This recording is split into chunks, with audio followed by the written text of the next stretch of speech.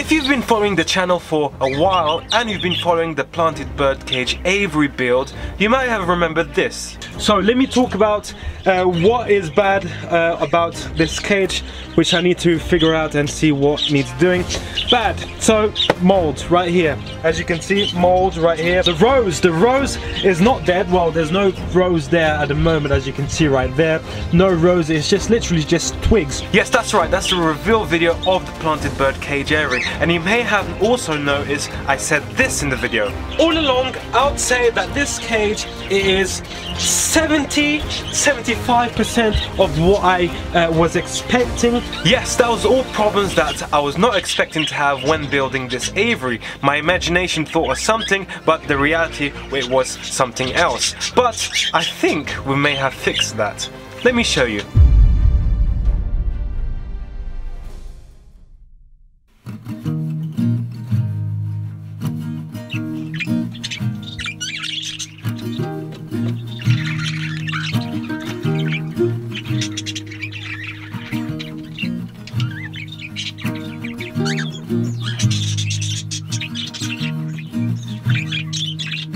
Let me take you back to just a couple of weeks ago when I was ripping everything apart, all the pots, all the plants, everything you just saw in the beginning of this video, and remodeling it to what it looks like now.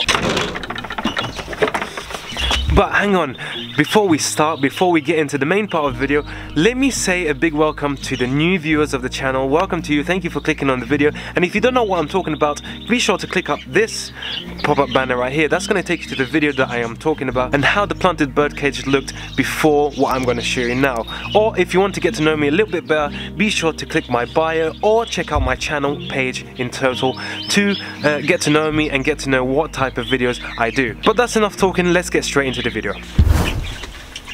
So, as I was saying, just a couple of weeks ago, I ripped everything out. You remember that big plant, that big pot that we built outside with stones and everything? Yes, that's all gone. And you remember the big pot I had and the plants, the little palm tree I had on top? Yeah, that's all gone as well. But because of my good filming skills, I did not film it because obviously I forgot.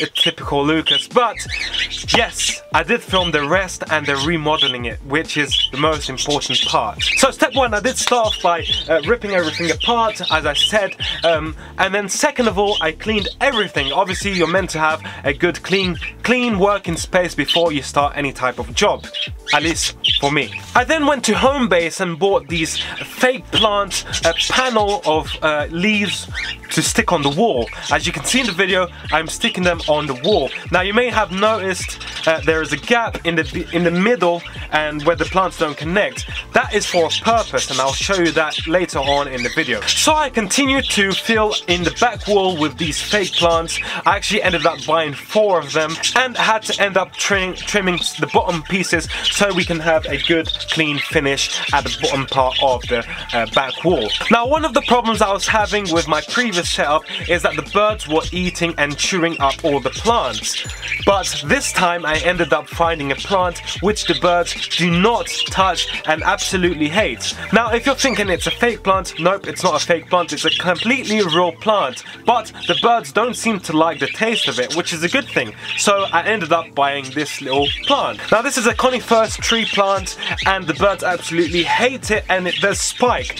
Not enough to poke you, but it does kind of itch, which is not a problem to the birds because, again, the birds don't seem to like it. But it's good news for me because it means that I'll have a plant that the birds will not eat, which was one of the problems that I was having, again, in the previous setup. As you can see, the pot is still the same pot, same rocks, just a different plant. Now, I did have 2 plants, one on each side of the pot, but this time I decided to have just 1 plant on the back corner, just so we can have a little bit more visibility when looking into the planted aviary. Now, moving back to the panels of fake leaves on the wall, do you remember I said that I left a little black gap? Yes, I did that because I put a pot and a little tall plant of another species of coniferous plants. Also, this is one of the plants that the birds do not touch and absolutely hate the taste of. Yes, this plant does cover the black things, and the reason I've done it is because I didn't want to waste another £2 on a panel of fake grass for me to cut up and only use not even half of it. So I ended up leaving it like as it is and ended up placing a real plant of conifers in the middle, and I tell you what, it absolutely does look really nice. On to the next step. Now, do you remember last couple of months when we did our first series of the planted bird cage that I said I was going to make a little fountain for it? Well, let's move on to that. Now, in order for me to make this little fountain, I needed to have it raised. Now, I made a little table round about 50 to 60 centimeters off the ground. As you can see, I grabbed a little plank of wood that was laying in my shed and a couple of little battens. Now, if you Americans don't know what a batten is a little plank of wood. Let me show you. This is a batten right here. We call it in the UK a little batten. Now, enough of that. Yes, I cut the battens and I cut them to roughly around 30 to 40 centimeters. I don't really remember the size, but yeah, so you can get an idea of how raised it is from the ground. Now, I had to do this because I wanted the water feature to be seen for when you come in the cage, and yeah, you'll agree with that. So as you can see, I'm cutting up the little planks, the little battens of wood, and sticking them to form a table. It had to be strong enough to support quite a lot of weight because I was going to add stones and rocks and also the weight of the water itself.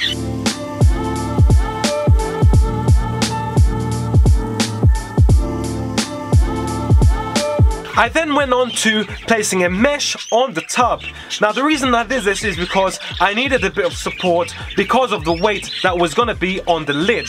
I was going to put rocks, stones, all sorts of heavy stuff inside to make it look decorative, and I needed this extra support to make sure that the lid didn't break through or cave in. So I ended up putting mesh and tucked the mesh all the way around the rim of the box so the mesh could be tight and firm.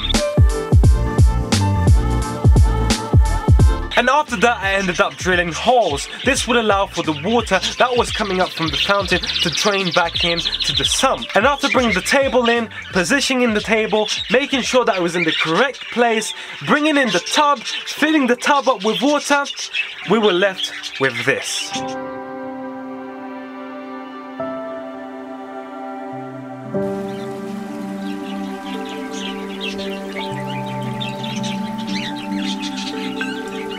Welcome to Rocky Springs, the rainforest.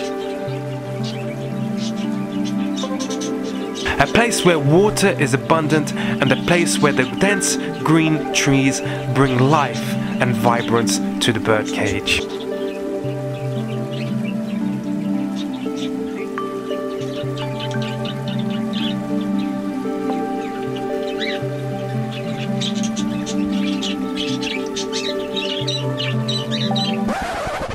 None of that, I'm no David Attenborough, but let me show you around. So it's been 2 weeks since we've done the remodeling video, and the reason I decided to wait 2 weeks is because I wanted to show you guys what it looked like after the birds moved in. So meaning the food, the poop, all the mess that they make, and let me show you how it compares to the previous setup that I had. Let's head inside. So I want to talk to you about the fountain first. So this is probably one of the features that you guys want to know as well. It is solar powered, meaning it is powered by the sun. There is a solar panel that powers it whenever the sun's out. It does turn off at night. There is no battery, but the power source is the sun. So whenever the sun's out, it will work. Whenever the sun's not out, it will stop working, and that's a good thing. That's exactly what I wanted, because I didn't want it to be running every night because there was really no reason for it to run every night. I wanted it to run during the day because it's obviously when the birds are more active and when they are going here and there inside the bird cage and outside. Now, the reason for the fountain is because it will provide fresh water, and it will also provide a place for them to bathe, and it will also help me in terms of changing water.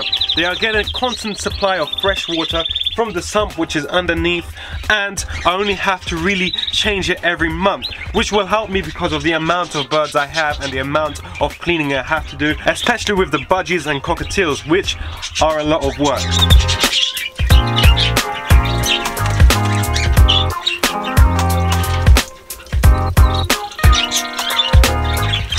the cages I have, this one is definitely now the new low maintenance cage in terms of water and food. One, because obviously, as I said, we're having a constant supply of fresh water, and second of all is because I don't have many birds at the moment. We will be getting new birds soon, around March time, just to be a little bit picky and a little bit exciting. So yeah, we'll be getting some new birds, but in terms of birds as well, as I said, low birds equals low food consumption, meaning I only have to fill that up probably a couple times every month, which is probably 2-3 times depending on how much the bird eats. Obviously, the colder it is, the more the birds will eat because of winter. They want to keep their body temperature, they want to keep warm in winter. Yeah, we're currently at 9 degrees in this cage right here, 9 degrees and 8 degrees on budgie cage. So it is chilly here, the temperature has dropped dramatically. So moving on to the poop, yes, it's been 2 weeks, obviously the birds did poop. Let me show you what it looks like. Obviously, as I said, after it's been used with poop, seed and all whatever the birds have to do, they have to do, you know what I mean? But let's look at the top part first. As you can see, there is poop there, as you can see, the rocks. But the good thing is that it's because, the good thing about this is that because it's stones and rocks, it is easier for me to take out, clean in the bucket and replace them in. So all in all, you know, during a month, looking at it, I won't have a lot of work to do in terms of cleaning, because again, most of the part is just the rocks here, and just probably some of the walls again over here as well, and some of the perches here. As you can see, again, that back little tree as well does have some poop. Again, the birds do not go there because we actually have something cool which you may have saw that came out. We have a nest at the back, so this area is actually protected by a pair of finches, as you can see right there. There is the eggs right there. So yes, they are both fertile. This is good news because it means that the birds are happy and healthy. So yes, that's a really nice addition to see their natural behaviors. And as I said, I don't know if I said it in the beginning of this video, obviously it's been 2 weeks since I filmed it, but as I said in the video, the whole goal of this was to make it look as natural as possible, not in terms of looks only, but in terms of how the animals behave. And this is what we are getting results of in this cage right here. I did add a few nest boxes, these little nest boxes that you buy in Poundland, right here, one there, one there. £2, £1 for both of them, to see if we will get some nesting material. But the finches did decide to do their nest there, and if they, to be honest, if they feel safe and happy to make the nest there, let them be, and you know, don't stress them out. So yeah, that's one of the really nice pictures I'm so happy about, to see their natural behaviors, you know, see the birds doing their natural behaviors. Mold, no mold, as you can see right here. Still haven't sorted the problem. Now the reason there is no mold is because it hasn't been raining. So I figured out it wasn't the mist that I was doing, it was actually mold, or humidity coming from the outside into the inside of the cage, because of the temperature difference from the outside and the difference. As you know, when I built this cage, I put a lot of insulation, especially on the budgie area, because this is the most important part of the channel, budgies. Obviously this is obviously coming, you know, becoming important as well, because it's one of the main features again of this channel. But I did put a lot of insulation, so it is way warmer in here than it is outside. Outside is currently -1 and we're getting 10 degrees and it's still rising. Obviously the more the sun rises, the more warmer it gets. So yeah, but without moving too far off topic, yes, that's the mold. It's still, we still have this problem, but I am gonna maybe paint this into a darker brown color to make like a wood effect, or maybe even a rocky effect. We're still doing, you know, it's still a process, we still need to figure out. I was thinking of getting a stone little wall here to make it look like a rock mountain or kind of thing, but we'll see what we get into later on. All in all, guys, I'm like overwhelmed by how this turned out. Why didn't I do this in the beginning? I have no clue. I literally have no clue. But I'm happy I finally managed to sort myself out and, you know, sort this cage out, because it looks really, really nice. I don't think the camera does justice. Again, obviously it doesn't do justice with the way I'm filming. But yeah, it doesn't do justice. Only coming in here and looking at it will look really nice. We also have a real plant there as well. You know, this was a cheap one, so the reason I bought it is because I wanted to test it out to see if the birds will eat it, which of course they do, especially when it's all wet. So the birds are eating it. I don't really mind. Again, it is what it is, but the reason I bought it at the first place is because I thought when the water touches it, I thought, you know, whilst the water fountain's on, they won't go near it. But it looks like that's not working. So yeah, all in all, guys, look, really happy with how this came out. Really happy. It does not get dirty with bird poop, because one of the also problems we were having was that this was getting, you know, full of bird poop at the back, so, and it was looking ugly. So surprisingly, I don't know why this is not getting full of bird poop, but it is what it is. We still have another panel to cover on this side here just to finish that. As you can see, the mold's still there, but that's obviously because there's water on there, and we're up against the wall just behind that little panel right there. But all in all, guys, I'm, you know, super stoked about this, and I can't wait to get more birds, for especially finches, because the idea was for finches. But we'll see what the canaries give us, and, you know, we'll see what their behavior. The main people that are chewing this are the canaries. The canaries are just chewers, and I was not aware of that. But because they were given to me and I was offered them, I was like, why not take them? So I have canaries here. These two canaries have been sold. One's going to its new home in a couple of weeks' time, and we still have to figure out agendas for the rest of the canaries, which I'm, you know, it's looking like it's going to be boys. We also have an upcoming video about DNA testing right here. I'm gonna start filming it probably sometime next week or something like that, because we have a few birds, not to name them, cockatiels, that I need to DNA test, because I'm starting to doubt their genders. So yeah, be sure to stay tuned for that to find out the results, and to find out to see if we will be breeding and having offspring here in the shed for cockatiels. So that's going to be an exciting video. Be sure to click that subscribe button, that notification bell, so you do not miss out on any upload. It's completely free, you don't pay anything, it just helps support the channels, the birds, every animal that I have, and it helps us make more amazing quality videos, as my slogan is, amazing and quality videos. So yes, be sure to help us out. Big things coming this year in terms of birds and projects. So yeah, be on the lookout for that. But I hope you guys enjoyed. Leave a comment below to see.